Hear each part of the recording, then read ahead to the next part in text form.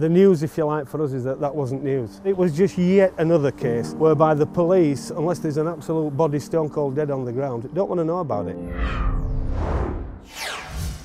In response to the Justice for Nikki campaign, I saw so many comments from local people in Batley and Dewsbury saying that's what it's like up here, this happens all the time. Constantly people telling me they're religiously and racially targeted by members of the Muslim community. So that's brought us back to Batley. I'm in Batley today.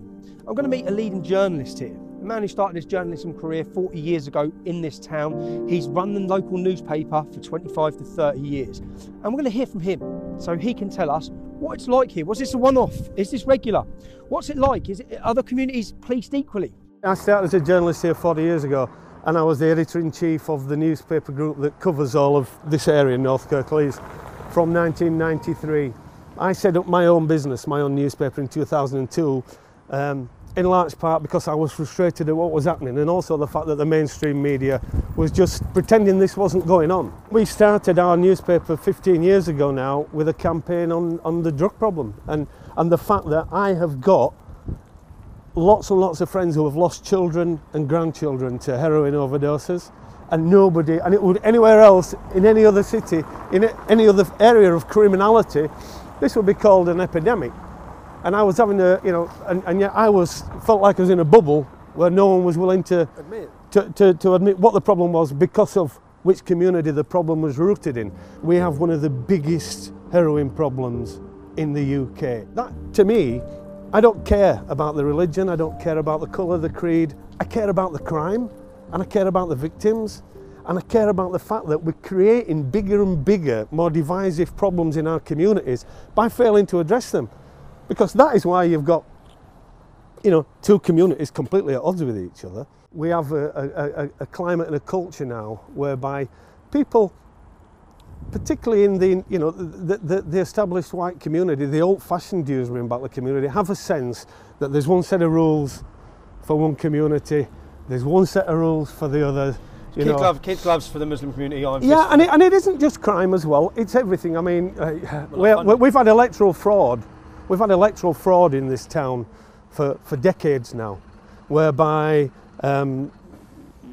intimidation at the polling booth, attacks on candidates, people going around house to house, making people make Muslims making Muslims fill in a ballot form. We've exposed it. We have had one or two really strong, individual Muslim councillors and community representatives from this area who stood up against it and said, listen, we're making a problem for ourselves here by not addressing these problems. So, we get onto a story, we run it, the police turn up, they send a Muslim community liaison officer to talk to the victim. He leaves the incriminating evidence with her and says, do you want to have a think about this for a few days? See, this is what's happening. And so then she tears up the ballot paper, which it was actually the daughter, so the daughter. They send a Muslim police officer to the case to talk her out of making the complaint. This, for a long time, was the police station. You can still see it still is to all intents and purposes. But all you've got here now is an administrative presence. Basically, the entire police command structure now is 10 miles up the valley at Huddersfield, which has a completely different demographic. It's got all its own different crime issues, if you like, it's different community issues. And I've quite often said that whoever is commanding the police in this division now probably couldn't find Dewsbury and Batley Town Hall if you gave them a sat-nav. There was a Sunday afternoon, and a police cars came upon a public disorder in Ravensthorpe. That's a neighbourhood in Dewsbury, and this was Muslims fighting Muslims. They stopped, they made a couple of arrests, they got the guy in the back of the car. Suddenly, a mob descends on the police car. Yeah. Whatever their call sign is for officer needs assistance, there was one traffic patrol car in this division, which is 180,000 people. He attends, they get the mob, they break it up, they arrest this guy, take him to Dewsbury police station. The next thing you know, the entire arterial route between Huddersfield and Wakefield is shut down with a mob of hundreds who are stoning cars and demanding the release of their friend. Yeah?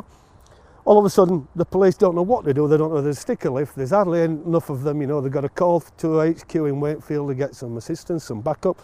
And basically you then have a couple of community figures from the Muslim community come out and agree to negotiate and arbitrate and talk to the gang and talk it all down. They disperse, you know, the guy's released without charge until next time. Do you know what you've just spoke about there is I spoke about in Birmingham, where I saw someone bricked a police officer, then all the Muslims come with the imam to the police station, said let him go now, and we read online on one of the left-wing blogs that they let him go. When I went for my next meeting with Birmingham Police, I asked the police officer, did this happen? And he said yes. And I said, so if that happened there, and that's happened multiple times in this area, it's happening across our country, who controls these streets? Is it the police or is it the... No, it isn't the streets. It isn't the police anymore. And I mean, I mentioned just before we came out a situation last year where there were, I mean, there is gangland crime going on around here on a daily basis, and it self-polices. So we had a case where houses were getting broken into, Muslim houses, where people had gold and a lot of cash on the premises. Old ladies were getting knocked over, someone was coming in robbing them. Obviously an inside job from within the community, but the community set about sorting it out itself. Now, a friend of mine, his brother was up a roof doing a job on a Muslim part of town, and suddenly there's a mob surrounding the house, wanting him down because they think he's involved in these robberies. He wasn't. A prominent local Muslim businessman vouched for him, the crowd backed off. He then gets a phone call saying, we want you to come along to a community resolution hearing. And if you know what's good for you, you're going to come. Now that might sound like a threat, but actually he said, no, you've been aggrieved against. It's in your interest, if you want to keep working in our community, for you to turn up. So he did do, middle of the Muslim community in Savile Town. And basically it's a Sharia court. So and he's a non-Muslim. He's a white guy. He's a tradesman. He's a roofer. And he's been summoned to a Sharia court in this area. But and he's kind of like, you know, a bit nervous about all of this, because as you would be. But when he goes in, there's a panel sitting there, and the hearing takes place. And basically, he's invited. Would he accept the apology of the people who made the accusation against him? And so obviously, it's in his interest to say yes, you know, and get out of there without any more bother. The interesting thing is there's two police officers sat observing.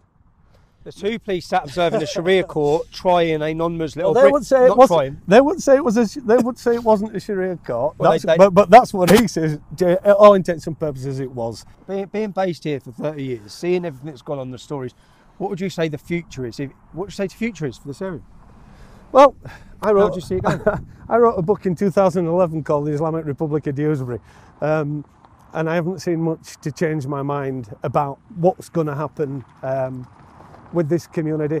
And that book you wrote is extensively looking at what's happened, how it's happened. It might sound like a little bit of a provocative title for the book, but actually it's more of a social history. It's actually explaining, you know, where the town was, what the town I grew up with, my Irish Catholic background, what we were as immigrants, with the Polish immigrants that came after the war, and then the new wave of immigrants of the 50s and 60s, and how that has changed, you know, everything about the town beyond all recognition. Some people will tell you that's cultural enrichment. I can't say that I see or feel that, you know, but I'm still here and still just trying to do a job as a newspaper man, and you know, and hold a mirror to the people that are making a lot of decisions that affect a lot of other people and not themselves. Danny, one thing I'd like to ask about is local politician. This is the area Joe Cox was murdered in. Indeed it is, yeah. Her office was just 100 yards from us. So the man who murdered her, Thomas Mayer, because I hear he shouted Britain first or put Britain first. Yeah, that was, yeah, friends of mine were witnesses and saw it happen, and I heard about the actual attack on Joe within 20 minutes of it. Tommy Mayer was none and nobody around here. He was a loner, an absolute one-off. He didn't have any political affiliations that we know about. It was just a sad, tragic thing, and I think the groundswell of feeling here was, you know, why don't you pick on somebody your own size, mate? Just a harmless, you know, well-meaning young lass like Joe. That, you know, it was an absolute tragedy, and in all of my years in journalism, I've never known anything quite like that day and that week in this town. And so who's Tracy Braben's took over from her? Tracy Braben, the famous soap actress, Tracy. Street, yeah, Corrie. I think she's done a few as Tracy. What would you say then if people said if all these problems are in this area, which we know about, and the local politician was Joe Cox, now it's Tracy Braben, are they ignoring these issues? They're part of the problem, I'm afraid to say. You know, as well-meaning as they may well be as politicians, you don't get elected into office in Dewsbury and Batley unless you nurture a particular part of the voting community, and that voting community is the biggest part of it is the Muslim vote. And of course, you know, this is not news again. The mosques tell people who they're voting for. So whether you're Joe, and Joe was very active at it, Joe played the Muslim card. You know, she went into the mosque. She wore the headscarf. When Tracy was canvassing last year, she was out and about just right behind us in Mount Pleasant, canvassing in a headscarf on a street. She canvassed out in the street with a headscarf. The local Labour politician who's not the Muslim. local Labour politician who's not a husband. She's wearing a headscarf. She's not in a mosque. She's showing them I'm for you.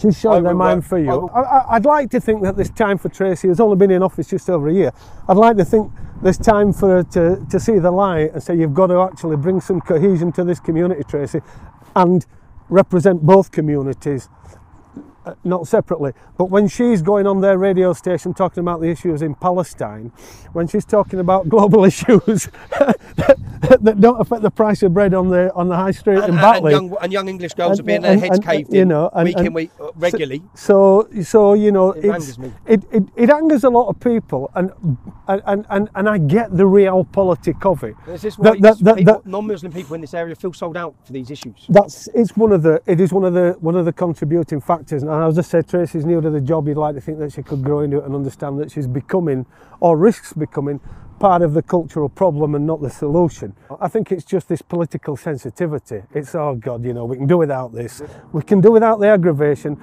We don't want the BBC or ITV, you know, cameras turning up and actually looking too closely at how rubbish a job we're doing. And it's anything for a quiet life. And if we pretend hard enough that there isn't a problem here, then maybe, you know, I can see out my time and get my promotion home and move on to the next thing and let it be someone else's problem. I think that is as much to do with as anything else. This has become a lot bigger now than just justice for Nikki. We've now found out that these problems are embedded here, and this is a common theme where the police just don't deal with the Muslim criminals. They're allowed to get away with whatever they want in this community. People are continually being beaten up and attacked, and the police are not doing anything. So what I'm asking you to do is continue signing that petition. I'm going to spend more days up here next week interviewing more members of the public to find out how bad and how embedded this problem is in Dewsbury and in Batley.